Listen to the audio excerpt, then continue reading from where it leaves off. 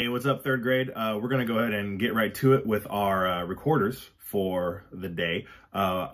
Really quickly, I do want to review what we have talked about so far. We've talked about 7 notes. In the description below, if you click on, there's 2 links in there. One of them, of course, is your music. If you can't find your music, there is a link to the 4 tunes that we've been working on the last couple of months. There's also a link to a fingering chart. And so you can see all the notes that are possible to be played on this recorder. There's going to be a bunch more that you don't need because we've only learned 7 of, I believe the 15 notes that are on the fingering chart. So really quickly, let's just talk about the 7 low to high that we know so far. And so D, so of course we're going to be using our thumb, the one single thumb hole the whole time. D is going to be thumb plus 3 on top, plus 3 on bottom.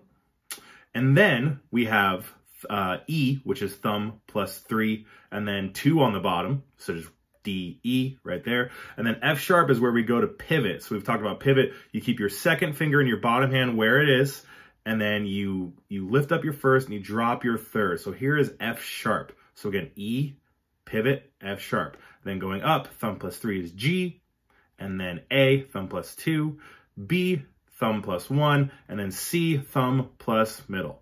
Right on. And then backwards, C, B, A, G, and then you hover, make sure your second and third finger get dropped down for F sharp, and then E, and then D, boom, right there. If you want to go ahead and play half notes with me, we'll play all 7 of these notes going from D all the way up. Ready? 2, 3, and...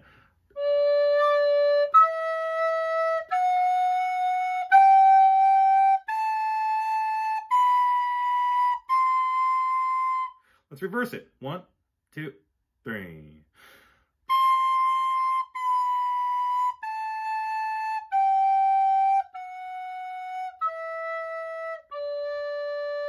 There we go. So start every practice session with those 7 notes as well.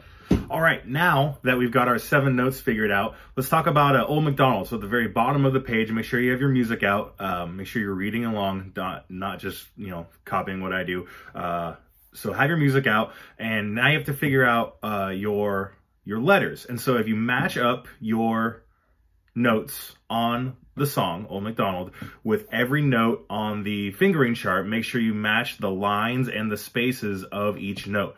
So this song doesn't have any F sharps and doesn't have any Cs.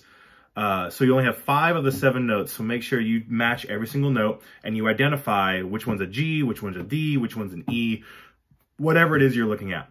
And then, ideally, once you practice that, you can go ahead and play along right here with me, like this.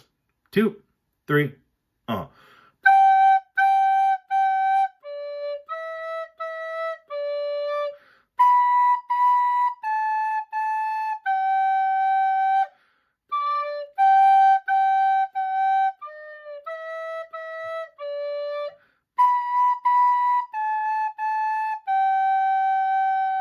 There we go.